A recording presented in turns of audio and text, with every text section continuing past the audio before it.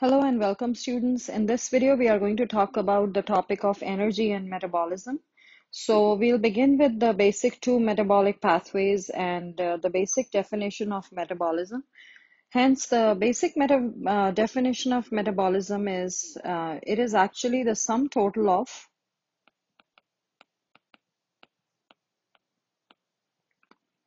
all of the chemical reactions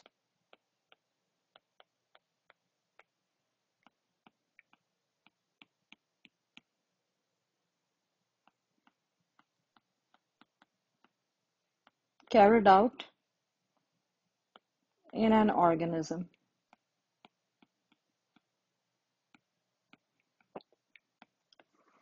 Now we are going to take a look at what are the two main types of metabolism, and it is actually going to be the sum of these two types. So metabolism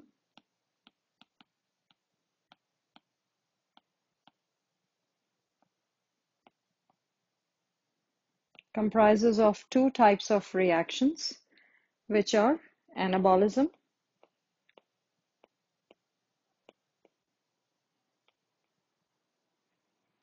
and catabolism.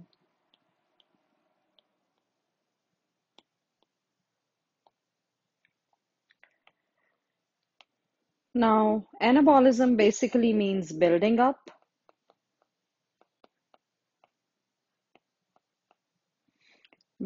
of molecules, also known as synthesis.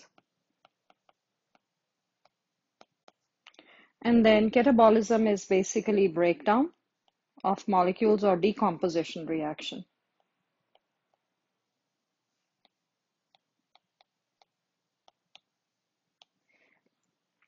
All right, on the next page, we are going to take a deeper look and more understanding it more.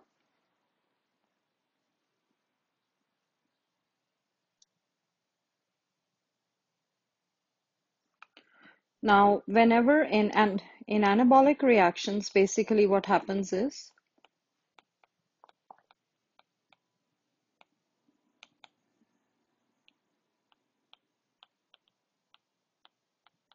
continued from the last page.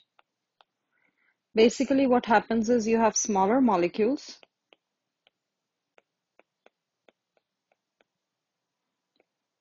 and after the process is completed, we end up with a large molecule. And then on the other hand, in a catabolic reaction, what happens is we have a larger molecule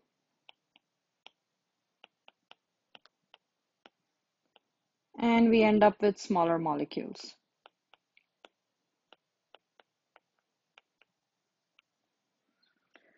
All right, we are going to now take a deeper look at the first one, which is the anabolic reactions, with more examples and a deeper understanding.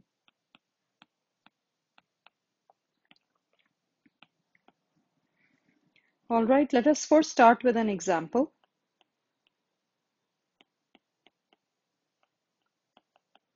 And let us say I have monomer of glucose.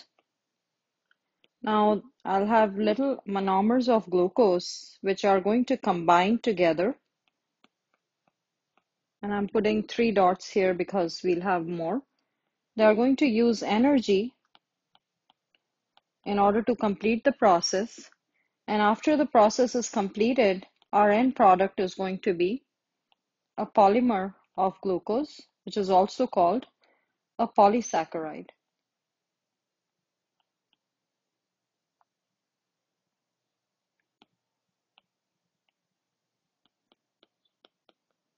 So if you remember from the chapter 4 biological macromolecules, a polymer of glucose will be called a polysaccharide.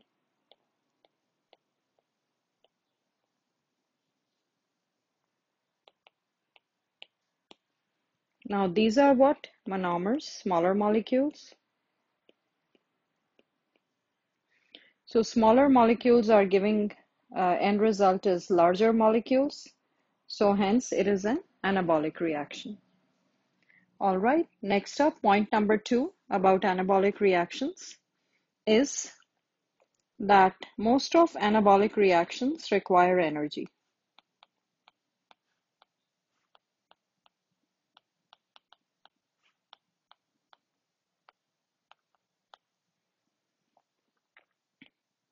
And because of this reason, because they require energy, they are also called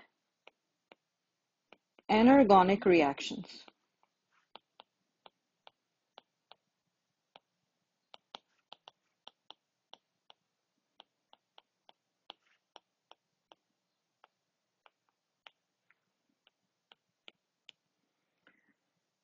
All right. For biological processes like this, ATP is required in the form of energy to complete the reaction.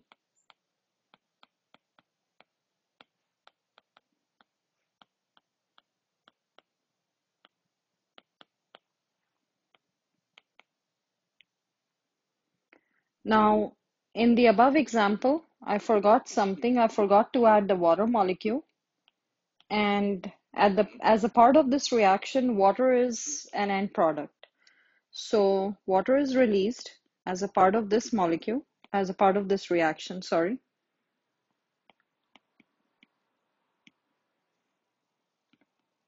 Hence, it is a dehydration synthesis.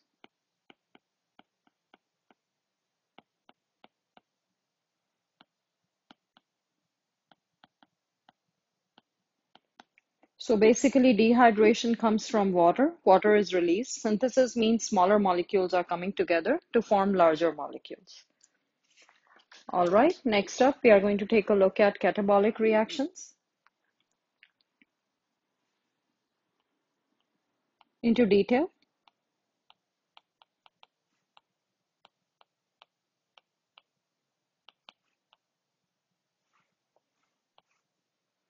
And we'll start with the same thing, an example.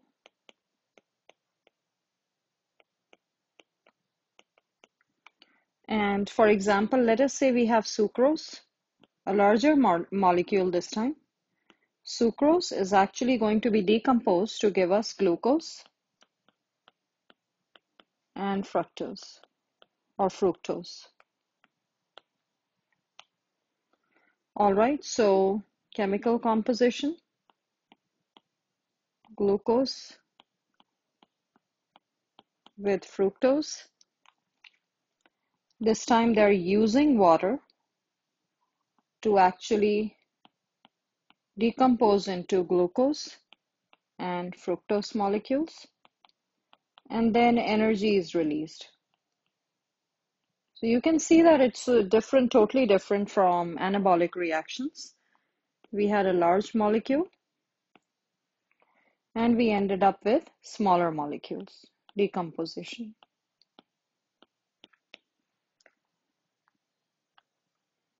Now the second point is that catabolic reactions are mostly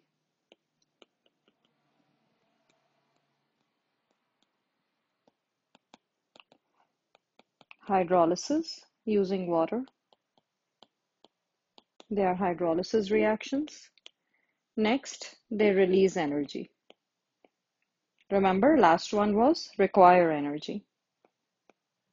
Anergonic it was. Let's see what is the name when they release energy. There's a special scientific name, exergonic.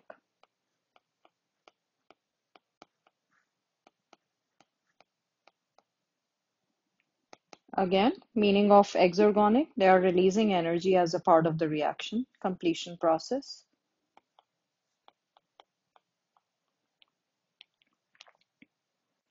All right, so these were the details about them. Now on the next sheet, we are going to take a look at an exercise that we are going to do together, where we'll have some processes and they're going to ask us whether they are catabolic or anabolic. So the very first one is going to be a cellular respiration. And these notes and questions are based from your OpenStax 2E biology book.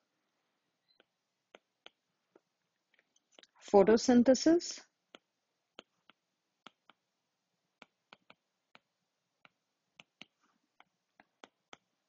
glycolysis,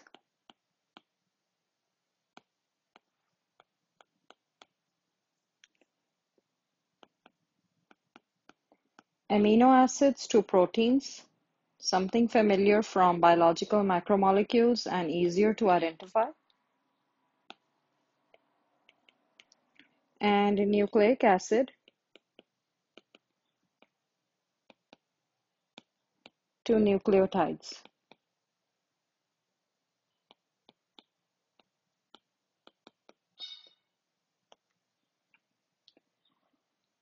All right, so on the next page, we'll take a deeper look at and in actually identifying, and our first one was cellular respiration.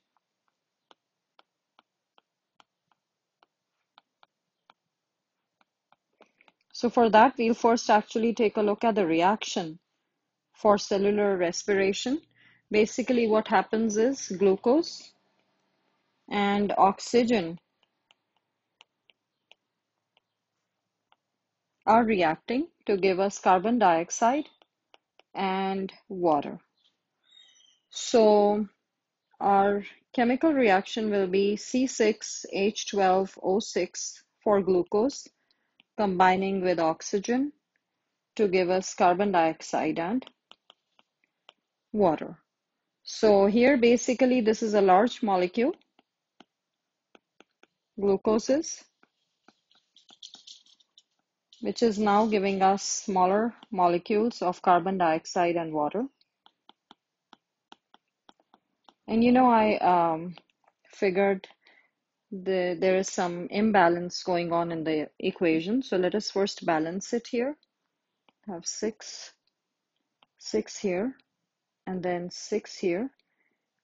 All right, so a lot of energy is also released, which helps us accomplish day-to-day functions. So now here, looking at this reaction, think about the definition of catabolic and anabolic. So hence it is an exergonic reaction. Energy is released.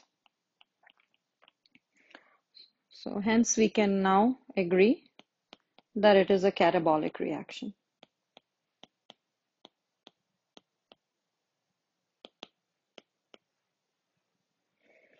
All right, next page we are going to take a look at the second number on our list, which is photosynthesis.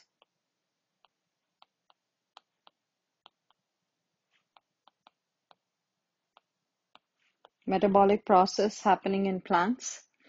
Now, for photosynthesis, what basically happens is we'll have carbon dioxide and water. So they will combine to give us C6 glucose, C6H12O6 plus oxygen. And then here they are going to use the sunlight, light energy is used. So energy is being used here in order to accomplish the reaction. Let's go ahead and balance the equation. All right. So just by looking at the reaction, we can figure that we have smaller molecules are combining to give us a large molecule. Hence, it is going to be an anabolic reaction.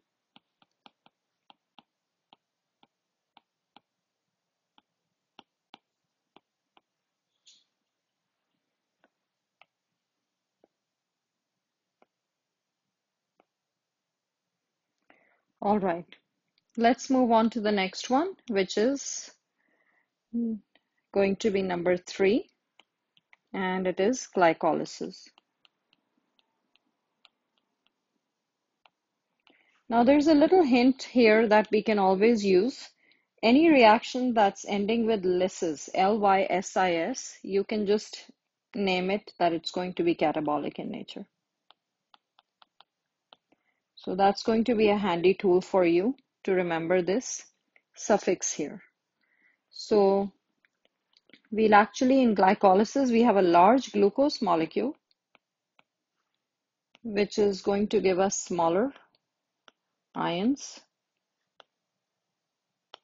So to be a larger glucose molecule decomposing into, hence it is a catabolic reaction.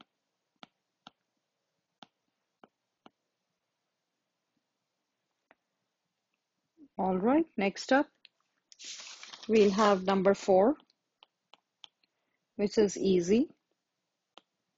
Amino acids to proteins. Now, basically, amino acids is a monomer for proteins or polypeptides. So, just showing you molecules for amino acids, smaller molecules, coming together to give us a larger molecule, which is a polypeptide.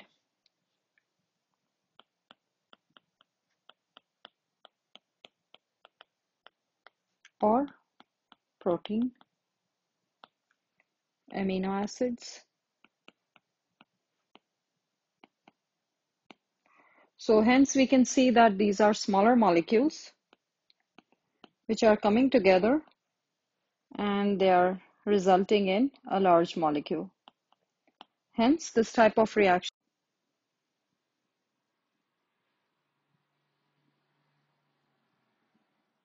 All right, let's move on to the next one. Number 5, nucleic acid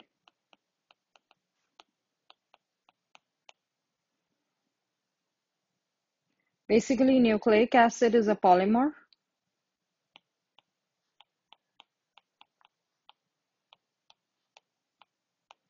of nucleotides.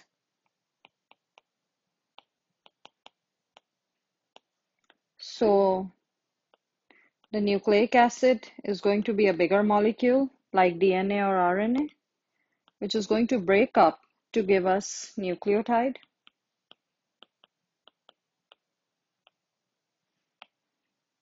So DNA or RNA. This is a large molecule, which is giving us smaller molecules. And hence this process name is catabolism.